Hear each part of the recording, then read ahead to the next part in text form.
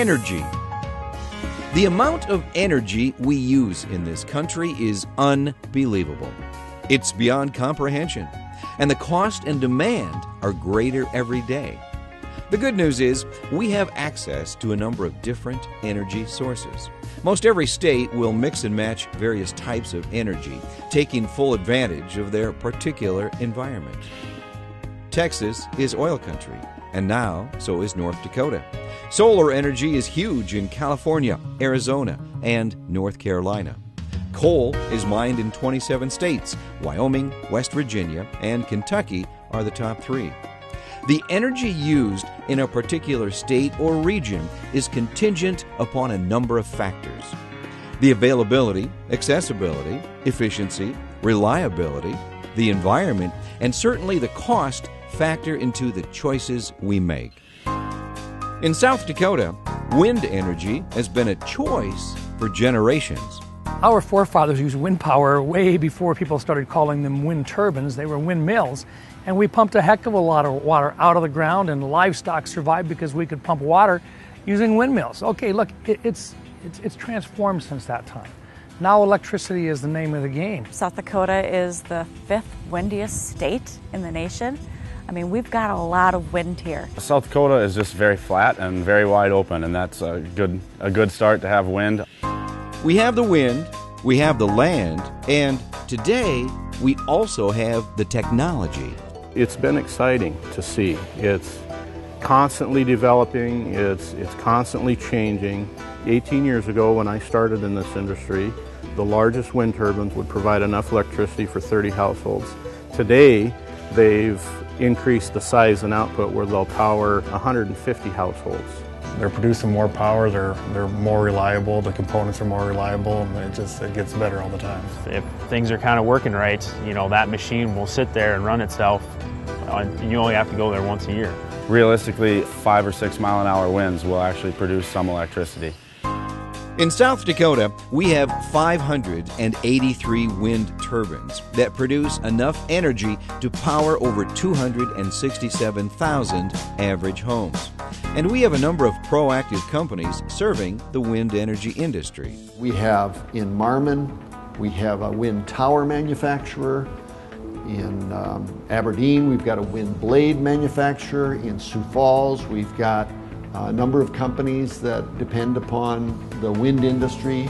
Everything that we fabricate here in Brandon is shipped throughout the Midwest, and basically it goes from North Dakota, Minnesota, Montana down to Texas. We've been building blades since 1987.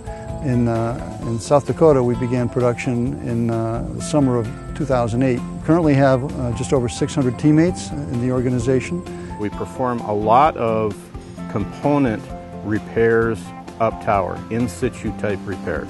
And there's some uniqueness to our capabilities, some methods that we've developed to minimize the cost of operation, minimize the cost of repair. Not only are we building them here, but we're also deploying them here as well. I think the last time I checked, we had about 977 megawatts of wind energy being produced in South Dakota today. The growth of the industry, the wind industry, is phenomenal.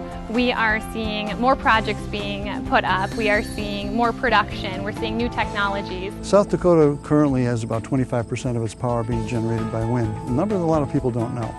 And that's pretty significant when you look at the national objective is between 20 and 30%. So we're in effect there. But the opportunities are greater. According to the U.S. Department of Energy, by the year 2030, South Dakota's wind energy production could triple. However, we do have a few challenges to face before we get there. It's my understanding that we have some capacity on the existing infrastructure, but there are limitations. There needs to be new infrastructure developed.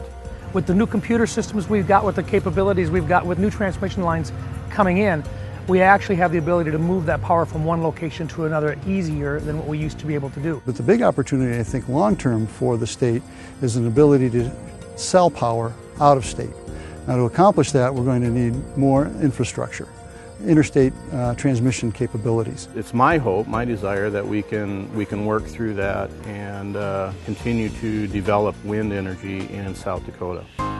If we aggressively promote and become proactive in the further development of wind energy in South Dakota, a great number of people will benefit.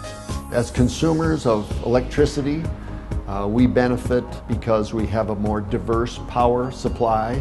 Which means you will have more economic use of power, and the ability to have more power means you can do it at a lower price. It benefits the power companies.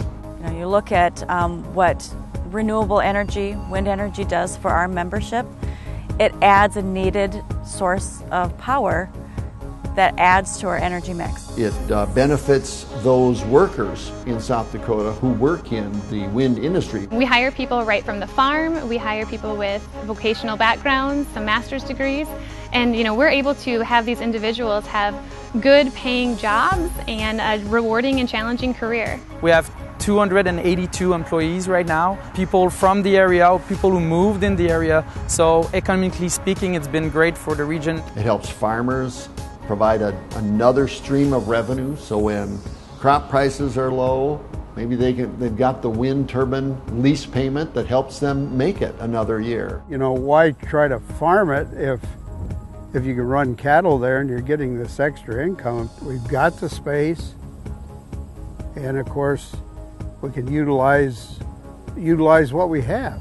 It benefits all those tech school graduates. For a young person that has mechanical aptitude, who likes to work with their hands and wants to get paid a reasonable wage, this is a great field to get into. I wanted to stay in South Dakota and not travel as much and start a family, so I jumped on board the basin, and it's been great ever since. They had us in welding, and they had us in a little bit of robotics for the PLC programming side of it, mechanical drives. We got to do a lot of different things here through just one program. And today I'm running the tooling side of renewables for Duke Energy. It helps support our schools. It helps support our state. We get some extra tax money because of the wind farm, our township. And the county gets some extra money, so the tax implications, that was good. It's the local cafe owner. It's the local auto sales shop. It's the local hardware store. All of these businesses benefit from wind energy. Wind energy. It's clean, renewable, and a positive choice for South Dakota's future.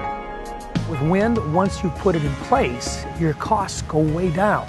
It's definitely a viable resource in South Dakota that can keep booming and getting better. Being booked 2 years in advance is incredible. It's a clean energy source, it's cost effective, and it's the way of the future. It's something that we owe to ourselves and to our future generations. As a landowner, I don't see any reason not to do it. I think when it comes to wind energy, we're all winners. Being the 5th windiest state in the nation is one of those gifts that we ought to take advantage of.